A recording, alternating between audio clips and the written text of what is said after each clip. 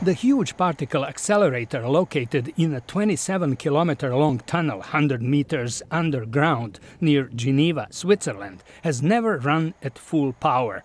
Even so, before its breakdown 18 months ago, scientists were able to detect evidence of the Higgs boson, an elusive particle whose existence proved the validity of what's called the Standard Model, a theory that explains much about the origins of the universe.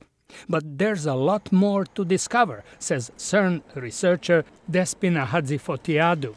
These collisions produce a whole lot of new particles, and by studying these particles, we can deduce what happened in the very beginning of the collision and thus imagine what happened in the beginning of the universe. To work at full power, the collider's electromagnets must be cooled to a temperature near absolute zero, a process which will take several months.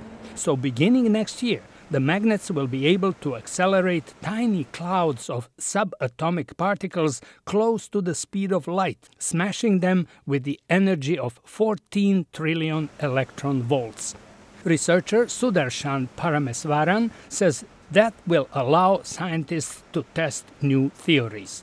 One of these theories is supersymmetry, and this predicts a whole new range of particles to look for at quite high mass, and so the extended energy that we'll get from the LHC will hopefully enable us to look for these particles and hopefully find them. All the ordinary matter around us, including stars and planets, makes up only 5% of the universe. Physicists hope that colliding subatomic particles at higher power than ever before may finally shed light on the so-called dark matter and dark energy, believed to permeate the rest of the space. George Putic, VOA News, Washington.